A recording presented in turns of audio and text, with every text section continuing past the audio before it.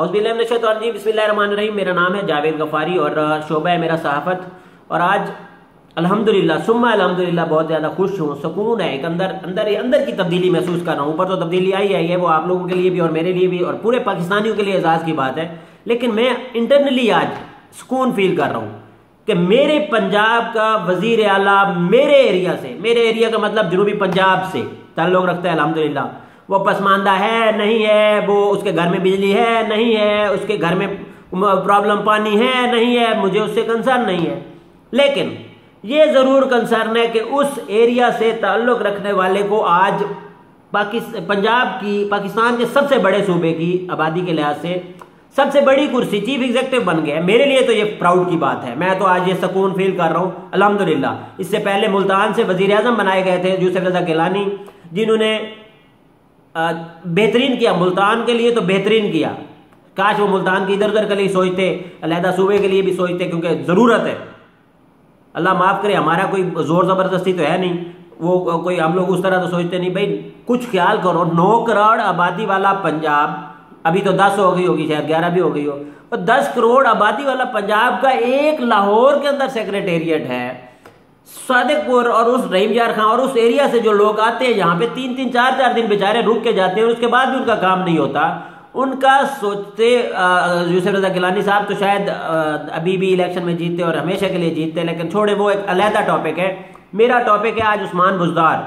उस्मान बुज़दार सरदार है, कबीले वाला है, उसकी जो आपने वो बताई है, असासे बताए हैं 2.5 करोड़ रुपए उसके असासे हैं। तो ये कोई इतने बड़े असासे नहीं हैं। आपके जो लोग हैं ना यहाँ पे, जो अल्लाह माफ़ करे कमीशन की ज़द में खा जाते हैं, वही करोड़ों खा जाते हैं। ये तो सिर्फ उसकी अपनी संपत्ति है, भाई उसके है, आपको कोई तकलीफ है, उसके पैसा है, उसकी ज़मीनें हैं, उनकी जायदादें, उनका भाई एक काम है। लेकिन वो पढ़ा लिखा आदमी है, बहाउद्दीन ज़करिया यूनिवर्सिटी से मास्टर्स उसने किया है, उसके बाद वो सियासत जानता है, वो काम कर रहा है, अपने लोगों के काम किए। तो आज उसको 10,000 की लीड से लोगों ने जितवाया है और आज़ाद उम्मीदवार से जीता है। वो किसी सियासी पार्टी से उसका मुकाबला नहीं था, इधर से टिकट तहरीक इंसाफ का, लेकिन उधर आप लोगों के जितने भी बंदे खड़े थे उससे सबसे जीता है। तो वो कुछ तो उसने बेहतरी की होगी ना, उसने कुछ नहीं किया, जितना उसकी ताकत थी उतनी उसने करना था। एक चेयरमैन या काउंसलर क्या कर सकता है भाई इलाके के लिए, नाजिम या वो डिप्टी नाजिम क्या कर सकता है इलाके के लिए? वो वहां पे माल खड़े कर देता है, वहां पर सेक्रेटेरिएट बना देता है। अब उसको वजारत आला मिल गई है, अब उसका काउंट कीजिएगा कि उसको क्या करता है और क्या नहीं करता। हाँ, अब जिसको तकलीफ है, इमरान खान साहब, आज आपकी वो स्टेटमेंट मुझे बहुत खुशी दे रही है कि मैं इनको रुलाऊंगा, एक दिन आएगा मैं इनको तकलीफ दूंगा और ये रोएंगे। और आज ये तिल मिला रहे हैं। आज इनको तकलीफ है कि एक वो डीजी खान का एक बंदा वो आके हजरत मियाँ शहबाज शरीफ के फर्जंद आला मियाँ हमजा शहबाज शरीफ को हराता है, तो तकलीफ तो होएगी, रोएंगे, तकलीफ तो निकलेगी। 10 साल हुक्मरानी शहबाज शरीफ की नहीं थी, हमजा शहबाज शरीफ साहिब की थी हुक्मरानी। वो इधर पता नहीं क्या कुछ फैसले वो हमजा शहबाज शरीफ साहब कर रहे थे। अब उनको तो तकलीफ होनी है, बेचारे परेशान हैं, आज तकलीफ में हैं। आज उनको जमहूरियत नजर आ रही है, आज उनको कैदें नजर आ रही हैं सियासी। और सियासत में तुम लोगों ने क्या नहीं किया, बेचारे 14 लाख बंदे तुम लोगों ने मारे और आज तक आप लोगों ने उनका कोई अफसोस तक नहीं किया। आज तक उनके घरों में जाके आप लोगों ने उनका दुख नहीं पूछा। वो अल्लाह के बंदों, वो कोई एजेंट्स थे, वो कौन लोग थे जिनका अल्लाह माफ करे मारना फर्ज हो गया था। आज तक तो आपको तकलीफ हुई नहीं थी, इतने आप हुक्मरान थे और इतने आप वो थे। आज आपको वो बंदे के 1998 वाला केस नजर आ गया, उस्मान बुज़दार का। ये जो अभी 2000 उस वाला था, आपके 14 अफराद वाला कत्ल था, वो आपको भूल गया। वो कुछ मायने नहीं रखता। आप 14 कत्ल करके आजाद फिरो। अभी आबिद बॉक्सर की स्टेटमेंट्स देखें, फैसलाबाद वाले एक SHO की स्टेटमेंट्स देखें, वो सारे बोल रहे हैं कि भाई हमने इनके कहने पे कत्ल किए हैं, राना सनाउल्लाह के कहने पे कत्ल किए हैं। वो वजीर कानून आप उनको बना के रखते हैं, 10 साल बना के रखते हैं, आपको कोई पूछने वाला नहीं है, आप जो मर्जी करते रहो।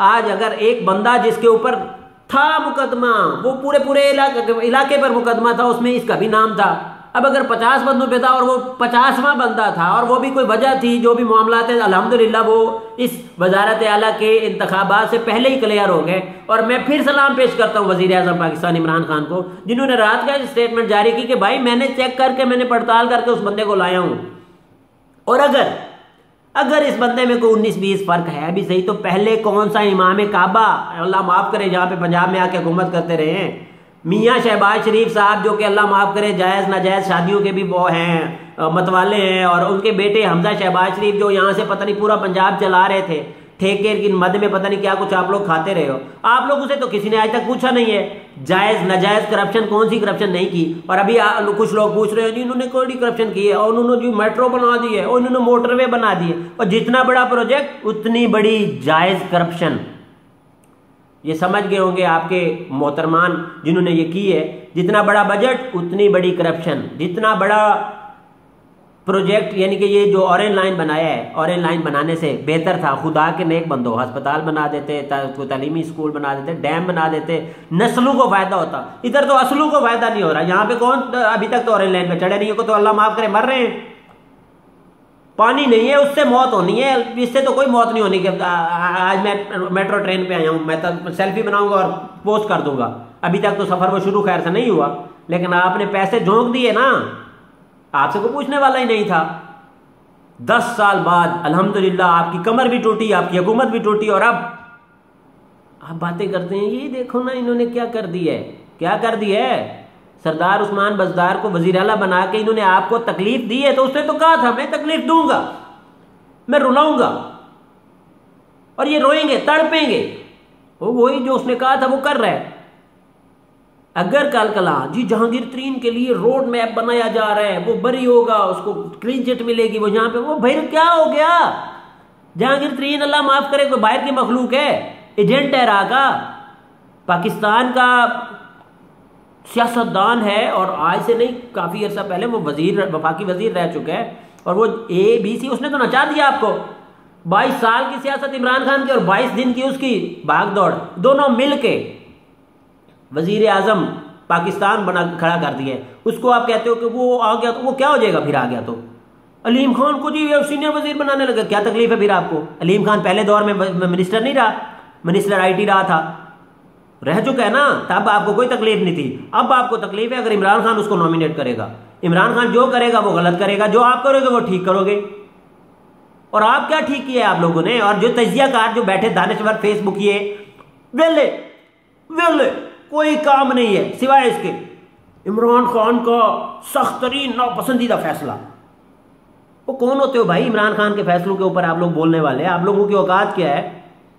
इमरान खान का फैसला है, उसकी मर्जी, वो वजीर आज़म पाकिस्तान है, उसकी मर्जी, अल्लाह की शान है, वो वजीर आज़म पाकिस्तान है और उसका नाम इमरान खान है। और यही तकलीफ आपको देगी चीज़। इंशाअल्लाह जब मेरा पाकिस्तान अब ऊपर जाएगा ना तो आप लोगों को तकलीफ होगी, वो आपको तकलीफ देगा। और जिसको पाकिस्तान ये इमरान खान पसंद नहीं है ना, वो अब मैं यही कह सकता हूँ कि सो जाए थोड़ी अरसे के लिए। जब वो उठेगा ना रोशन पाकिस्तान उसको मिलेगा, शायद वो कुछ शर्म आ जाए, लेकिन शर्म छू के जो नहीं गुजरी। तकलीफ में जो हम रहते हैं, हम हर वक्त ही तकलीफ में रहते हैं, हमें कोई हमें एहसास नहीं है। सरदार उस्मान बुज़दार अल्लाह माफ़ करे कोई क्या एक 1998 में, अच्छा अंदाज़ा करें हमारी रिसर्च कितनी तेज़ है। जैसे ही सरदार उस्मान बुज़दार का नाम, और अच्छा उस पर भी मैं हैरान हूँ इमरान खान पे, अभी उसे कहते हैं सियासत नहीं आती, वो एक दिन पहले बता रहा है। वो अगर पहले बताता तो हो सकता है ये पता नहीं कुछ और भी निकाल लेते, अभी निकाल लेंगे, निकालते रहो। बन गया वो चीफ एग्जीक्यूटिव पंजाब। 10 साल बाद आपके बंदों के बाद 10 साल बाद एक चीफ एग्जीक्यूटिव पंजाब बना। और बना कहाँ से, वो डेरा गाजी खान से। और डेरा गाजी खान से भी आगे सबसे छोटा इलाका तौसा शरीफ। और तौसा शरीफ से डरो, इसकी भी रिसर्च कर लेना। तौसा शरीफ से डरो, तौसा शरीफ कितनी खतरनाक चीज़ है।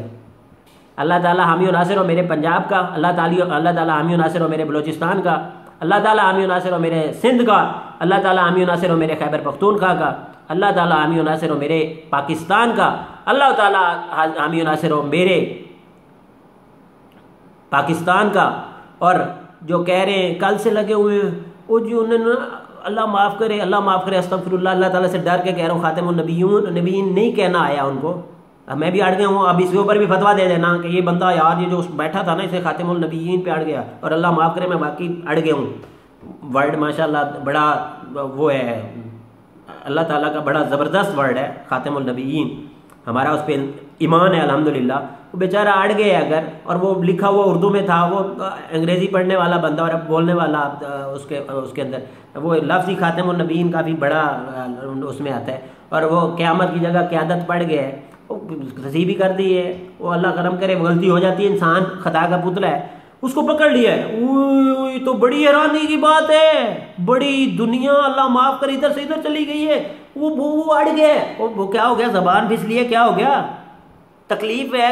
असल में हो जो तकलीफ में हर चीज़ में तुम लोगों को कीड़े नज़र आते हैं, ये नहीं नज़र आ रहा। 92 लाख रुपया खर्चा किया था मियाँ नवाज शरीफ ने जब हलफ बर्दारी थी, उससे पहले 76 लाख रुपये खर्चा हुआ था जब हमारे सैयद यूसुफ रज़ा गिलानी साहब ने हलफ उठाया था, तो उस वक्त आज 50,000 रुपया हुआ है। ये नहीं देख रहे हो, ये अच्छी बात नज़र नहीं आई, इसके ऊपर कोई आप लोगों को सुकून नहीं आया, क्योंकि सुकून आना ही नहीं है। पाकिस्तान के लिए बेहतरी की है ना उन्होंने 91.5 लाख पिछली रिवायत से बचाए हैं, सेव किए हैं। और खुशी से झूमो पाकिस्तानियों, अगर पाकिस्तानी हो तो, और अगर पाकिस्तानी नहीं हो तो तकलीफ में रहो, मरो, सड़ो, जलो। उसने कहा था तकलीफ पहुंचाऊंगा, तकलीफ में रहो, क्योंकि तुम्हारी जिंदगी में अब तकलीफ ही है, क्योंकि आगे तो फायदा होने वाला है पाकिस्तान का इंशाअल्लाह। मैं तो फ्यूचर देख रहा हूं अपने पाकिस्तान का, बहुत खूबसूरत, बहुत मुस्तहकम, बहुत प्यारा। और जिन्होंने जलना है वो जलते रहे, जिन्होंने मरना है वो मरते रहे, जिन्होंने कुड़ना है वो कुड़ते रहे। पाकिस्तान जिंदाबाद, कायदे आज़म पाइंदाबाद, पाकिस्तान जिंदाबाद, पाकिस्तान जिंदाबाद।